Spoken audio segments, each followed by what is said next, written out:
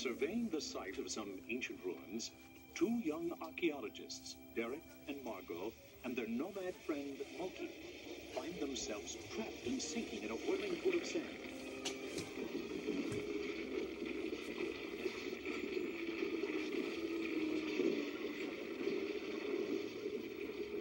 And when the dust settles, they stare up in awe at a vast chamber filled with giant relics and artifacts from another civilization.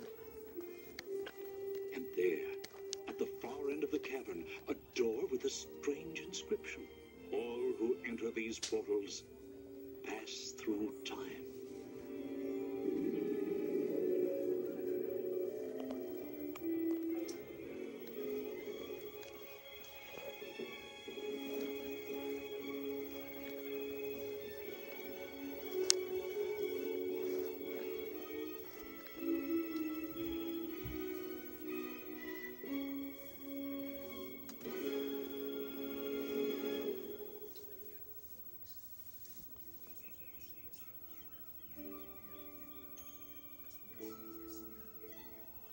Well, at least we're lost in someplace pretty. And peaceful. And friendly.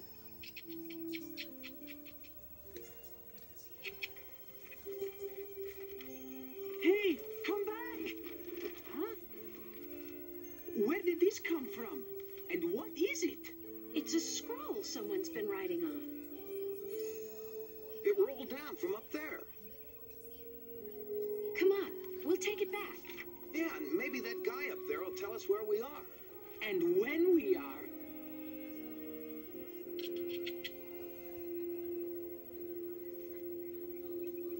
And the crowd said, Hey, mister! We found your... Whoa! Huh? There! No, here! Got it. Look, there's another. We found your scroll. We call him Moki, but you can just call him Little Mr. Graceful. I'm sorry, but everything's okay now, right? Yes, Moki. Thank you. Please, come and sit. I'm Derek, and this is Margot. My name is Mark. You had me worried. These notes are from my talks with Peter himself. My whole gospel is based on them. Your gospel? Mark, when you say Peter, do you mean Saint Peter? Well, he was a fisherman like his brother Andrew, and he was there, a witness. And yes, he was a saint. You mean what you're writing? Your gospel? Those scrolls? Well, are you writing the story of the life and teachings of Jesus Christ? Yes. I don't know as anyone has written it yet, and his story's got to be told.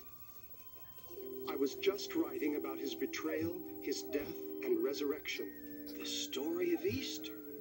That's why I came here to the Garden of Gethsemane, for inspiration. Here? This is Gethsemane? The garden where Jesus prayed the night before he... Yes, over there is Jerusalem. It's almost exactly as it was about 35 years ago, when it all happened. Mark, will you read some of what you're writing, please? It was on a beautiful, bright Sunday morning when Jesus sent two of his disciples for the donkey, a special donkey he would ride into the city of Jerusalem that day. There it is, just where he said we'd find it. Well, what did you expect, James? That Jesus would be right about everything else and wrong about a donkey? Wait a minute. What are you doing untying that colt? Andrew, tell them what Jesus said to answer if we were challenged. The master has need of it. Oh, well, take him then. But I should warn you, that donkey's special. He's never been ridden. Never even been sat on. We know.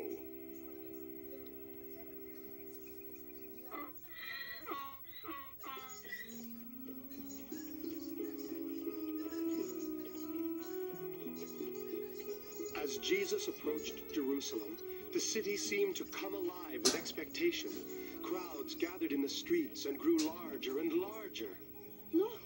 Here he comes. Oh, yes, here he is. Jesus. What is it? What's going on? Who's coming? It's the prophet Jesus. Jesus of Nazareth, the miracle worker. He turned water into wine. And fed thousands with only a few fish and a few loaves of bread. Some say he's the Son of God. The Son of God. Blessed be the King that comes in the name of the Lord. Peace in heaven. Glory in the highest.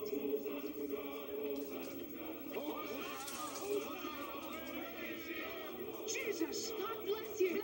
Jesus! Jesus!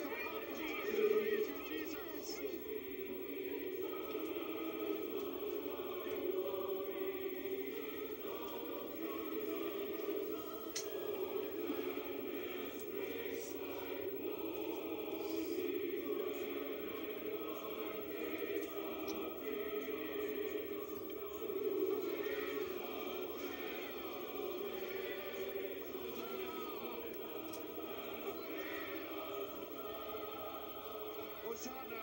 Blessed is he who comes in the name of the Lord. Hosanna! Hosanna in the highest.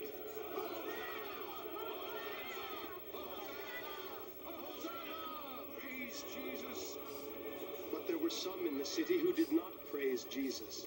They feared him. Priests, politicians, men of power. Oh, popularity like that makes me nervous. I heard someone call him the Son of God. You're a priest, Balak. Isn't that against your teaching? Yes, but you saw how excited the people were. It was a triumph, Zenal. The people dote on him. They take in his every word. The people can be manipulated, particularly by the man you serve. The high priest himself, Caiaphas. Shouldn't we tell him about this man who causes blasphemy and creates commotion in our streets? Yes, yes, of course. Oh, you're a wise man, Zenal. Come on, somebody had better keep an eye on him.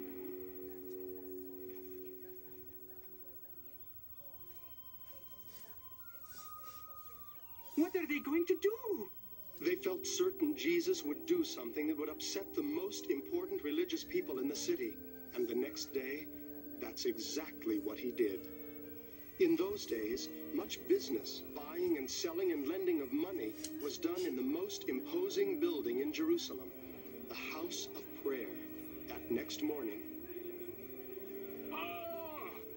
the worst fears of those in power were realized.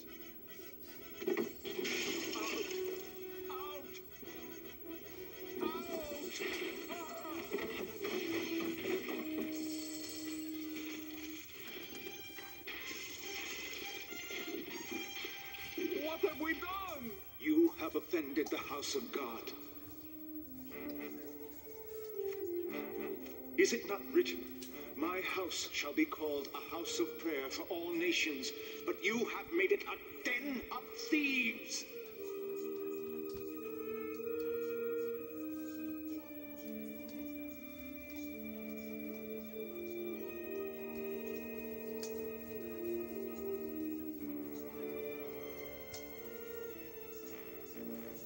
Was I not right, Caiaphas? Were we not right to warn you of him, O noble high priest? The people are moved by his new ideas. Blasphemous ideas that threaten all of us. His followers multiply day by day. We must do something. We can't. Not now. After the Passover has been celebrated, we'll see what happens. These leaders were frightened by the unusual things Jesus said and did. They were jealous and angry, and they began plotting for a way to get rid of him. 2 days after casting the moneylenders from the temple, Jesus was dining in a small house in Bethany, just outside of Jerusalem. Thank you for the meal, Simon. Are there many coming to see me today? Yes, the whole countryside seems to know you're here. I fear for you, Master. The leaders in Jerusalem, they're looking for you. Yes, we've heard. There are rumors. Judas heard. The Pharisees have given orders for anyone to report where you are. Should we leave? No. There are those who would see me.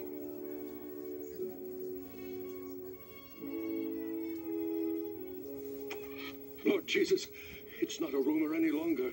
The priests have issued a commandment for anyone who knows where you are to report it. And they'll be well paid. You must leave at once, Lord. Let's go. Hurry, Let's my go. Lord. Hurry, Come, Jesus, please. hurry. Now.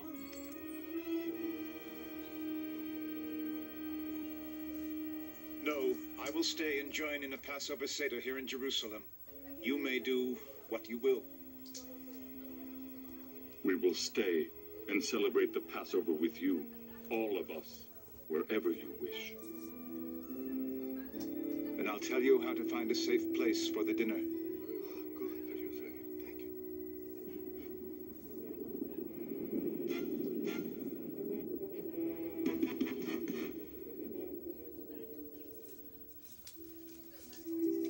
Jesus sent 2 of his disciples into the city and told them when they met a man bearing a pitcher of water to follow him.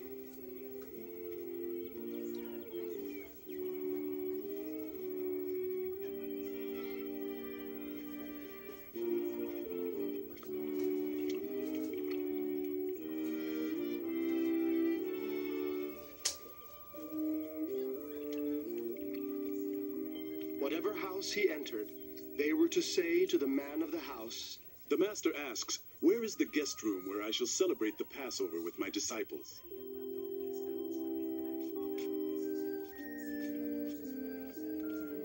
Jesus said he would show them a large upper room furnished and prepared.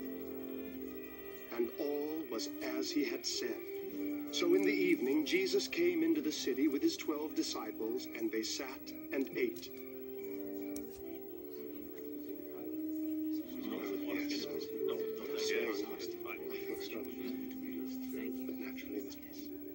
And everything was exactly as Jesus said it would be.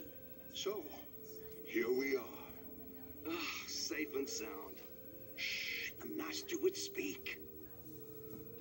One of you will betray me. No, not I. Never. Is it I? Is it I? Is it I? Is it I? Is it I? Is it I? Is it I? Is it I? Is it I? Is it I? Is it I? It is one of you 12 who dips bread into the bowl with me. Take, eat. This is my body.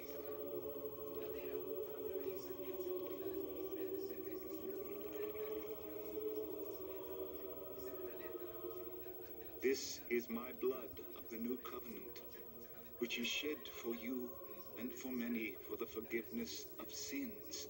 I will drink no more of the fruit of the vine until that day when I drink it new in the kingdom of God. Amen.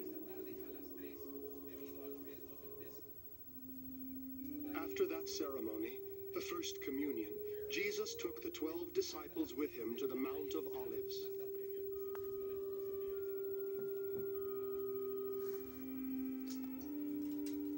Tonight, you will all fall away. No, never, Lord. Never. For it is written, I will strike the shepherd, and the sheep will be scattered. But after I am risen, I will go ahead of you into Galilee. Not I, Lord. Never. Everyone else may fall away, but I will not. Truly, I say this to you. This very night, before the cock crows twice, you will deny me 3 times. No! Even if I must die with you, I will never deny you. Yes, that's right. Yes. Rest here at the garden entrance while I pray.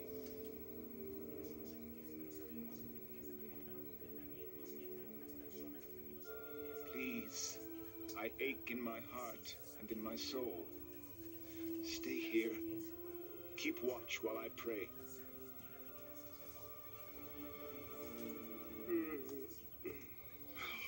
We might as well be comfortable on our watch.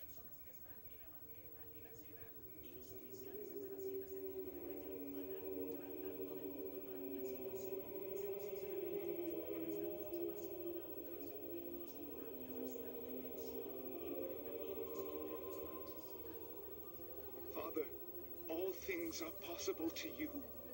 Take this cup from me. Yet, not what I will, but what you will.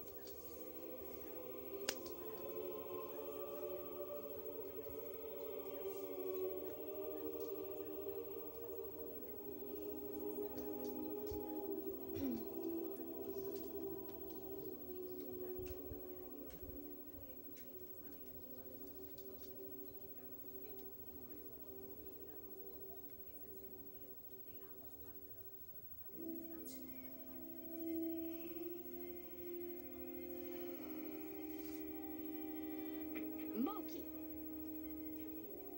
Huh? What? I didn't do it. Didn't do what? Anything, whatever you think, it wasn't me. Just bad manners, that's all. You fell asleep during Mark's story. Oh, I'm sorry, but But you were tired. Derek and Margot told me you've traveled far. that's the truth for sure. Well then, Moki, you're no worse than the Apostle Peter himself. He fell asleep too, right here in this same garden, when he was supposed to be keeping watch over Jesus. He did? Yes, but when Jesus returned from his prayers and woke him, Jesus was gentle with him. Oh, Peter, the spirit is willing, but the flesh is weak. I'm sorry, Master. Enough. The hour has come. The Son of Man is betrayed into the hands of sinners. No, Lord. You said he'd be here. Where is he? In the garden. Follow me. The one I kiss is the one you want. Lead him off safely. Yes, yes. Get on with it.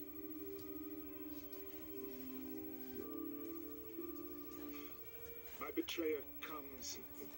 Master! Master!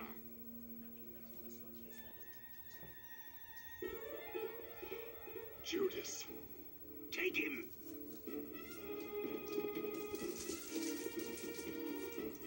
Stand back!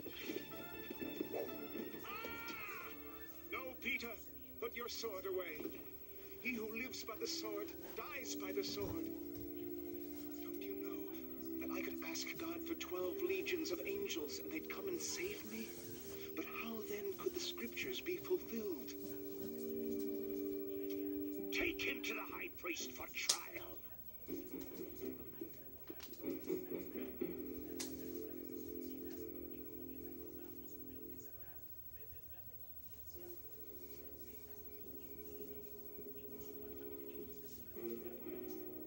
Speak! Speak! Answer the charges against you. Say something. Bring in another witness. Another false witness.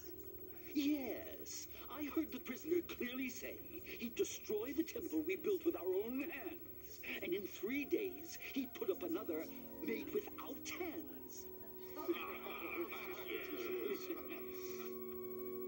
Well, what say you to that? I have one more question which I know you must answer. Are you Christ, the Son of the Blessed One? I am. And you shall see me sitting on the right hand of power and coming in the clouds of heaven. Blasphemy! We need no further witnesses. What say you?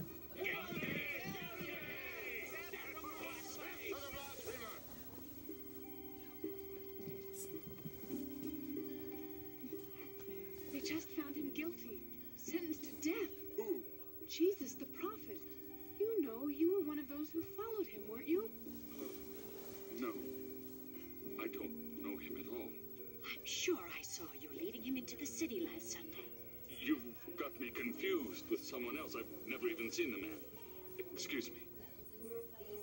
Hold! Sure you're one of them. They all speak with the accent of a Galilean like you. I've told you all. I don't know him. Let me pass. Truly, I say to you, this very night before the cock crows twice, you will deny me 3 times. Oh, the poor man. Yes, Yes, he had indeed done the unthinkable, exactly as Jesus had foreseen. But the others all ran away. I wouldn't have done that. But that's true. At least Peter took a risk and followed after Jesus. Right, he was the only one who could be questioned. Sure, he said he wasn't one of the disciples, but only so he could save himself. And you know what else? I think Jesus knew that all along. Come on, what happened next? Yes, please go on. Well, the disciple who betrayed Jesus was, of course, Judas Iscariot. Ooh, I don't like that guy. Judas heard that Jesus had been sentenced to die. Listen to me, please. Ah, the betrayer. Don't tell me you've come for more money. You won't get it. No, I have sinned and betrayed innocent blood. Innocent? Ha! You should have known. How much was it we paid him exactly? Just 30 pieces of silver. Well, you got yours, Judas. Take it. Take all of it. The money is cursed.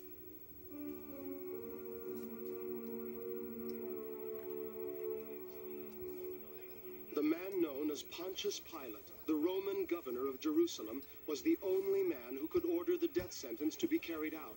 He could also prevent it. The earthly life of Jesus was in his very weak hands. So, tell me, are you the king of the Jews? You have said it. Look here, fellow, do you understand what they're charging you with? How am I to decide what to do with you? Pilate! Pilate! Where is he? Pilate! That's those jealous priests who condemned you. But the people like you. Your entrance into the city on Sunday was quite a triumph, I hear. Wait a moment. Pilate had an idea. Each year at Passover, it was the practice to release one prisoner. He would give the crowd a choice. Release Jesus or a murderer named Barabbas. Pilate was certain the crowd would choose Jesus. He was wrong. Tell him! Barabbas! We want Barabbas! Give us Barabbas! Barabbas! Tell him! Barabbas! Barabbas! The people have spoken! Free Barabbas! Barabbas! Barabbas! Barabbas! Well, I wash my hands of the whole thing. He could have stopped it. Why didn't he? He wanted to satisfy the crowd. That was his excuse, Derek, but nothing could have stopped it. It was the Son of God's mission to die for us all, and to rise again, as proof that in his death we have forgiveness of our sins. What follows is painful, but the ending is blessed above all things.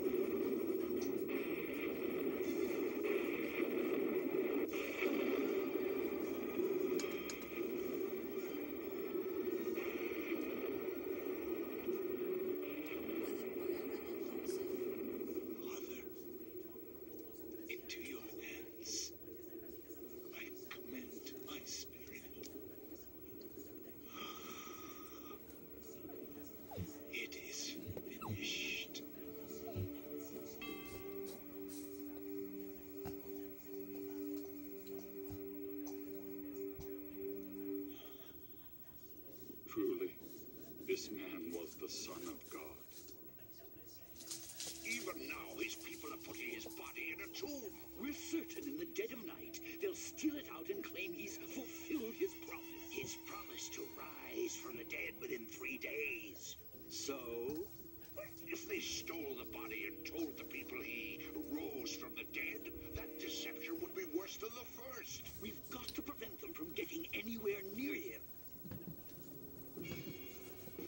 Oh, I see. Very well. You may have your guards. Seal the tomb.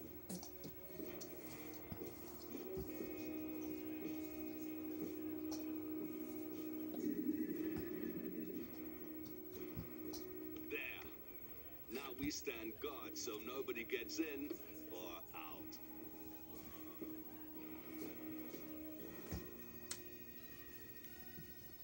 Three days later, after the Sabbath, the women were on their way to the tomb at dawn when...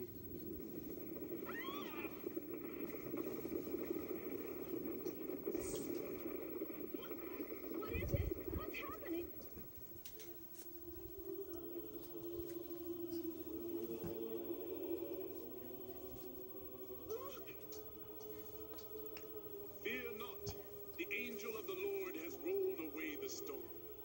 Jesus who was crucified is not here.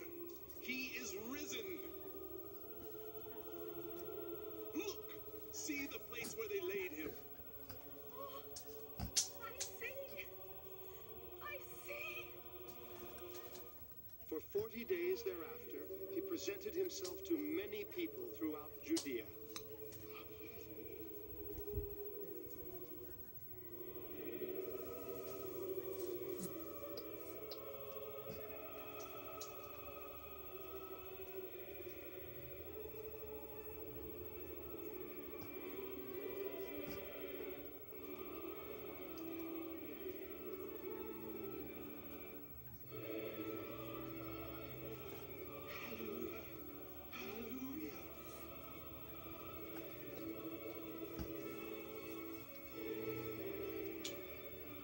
Forth to every part of the world and tell the good news to everyone. I am the Christ. And you shall see the Son of Man sitting on the right hand